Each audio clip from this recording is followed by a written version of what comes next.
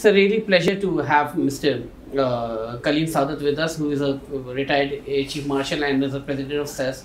Sir, thanks for joining us. I just want to know that as far as when it comes to regional warfare, how digitalization is important, how significant it is. Digitalization is the future in every domain, and the armed forces are a beneficiary of technology, has been a beneficiary of technology always. So that is how it is important, as important in the military domain as it is in the civil and commercial and other domains to have digital progress. There is a need for our government and of our industry, of our academia to focus on this particular aspect. So do you think that if we go to look at our regional conflicts, we see that our neighboring country, India, with whom we have a lot of differences, invested billions of dollars on digitalization, and they made a leaps and bounds of progress in this regard. Do you think we invested as much as we should, or there is a need to invest more in this regard? No, there is definitely a need to invest more in it, because obviously the gap that has been created between India and us is too huge. But there are reasons for this gap developing. One is, of course, the absolute potential that a 1.2 billion people population gives to India. And also, they had a stable governments over decades and decades. Some of them were not as good in their performance prior to the 90s. But after 90s, once they set their economy in order, they have generated enough economic growth which can finance and fund their research and development activities. So that is how they have gotten an edge over us. We need to focus more on this. So how important digitalization is for economic stability and with perspective to security as well? You see, it is behind every gadget that you have. All the financial systems that exist in this world, from a ATM, to the digital payments system that people have created, it has taken money out of the equation, practically taken money out of the. Now when we visit the Western countries, when we roam around with notes in our hands, we seem too backward. Other people just tap their telephones against the machine and it records the payment, So it leads to integration, it leads to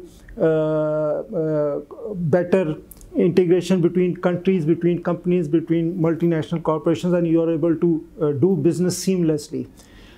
So this generates economic growth. Every jump in integration generates economic growth. So for that, it is important. We are too far backward in this because, we have a large informal economy. So obviously, it has got no benefit of digitalization. It is only with old system of currency and notes, etc. So last question. Our armed forces, Army, Navy and military or Air Force, to what extent they have been automated, and to what extent digitalization have been taking place in all our armed forces? I know about the Air Force, that Air Force has become paperless. All its working is done in a paperless environment. So there has been an emphasis on that. Insofar as the integration of network, etc., now the Air Chief does not have to go to bases, to address them like we used to do in the olden times. You can, through video conferences, you can hook up any number of commanders at the field level and hold a meeting. So it has improved efficiency, it has cut down expenditure, and it has made things better. Similarly, flow of data in between, like radars, sensors, aeroplanes, is more integrated, again with the integration of the networks that we have created.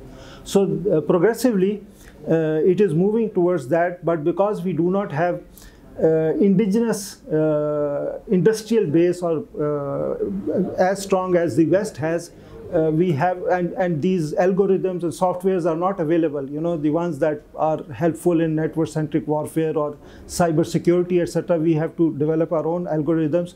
So that is the area that we need to focus to further improve things.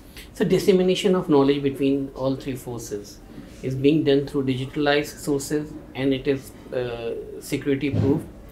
No, between the services it is not yet done. Between the services it is still done with the conventional paper method, but within the services it is taking use, because when all the three services and the Joint Staff Headquarters, when they try to do things, the project becomes too huge, for you to be able to manage, to bring about that capability quickly. So our philosophy, rightly or wrongly, has been that each service has pursued its own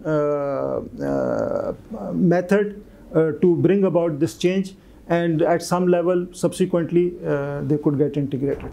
Thank you, sir. Thank you.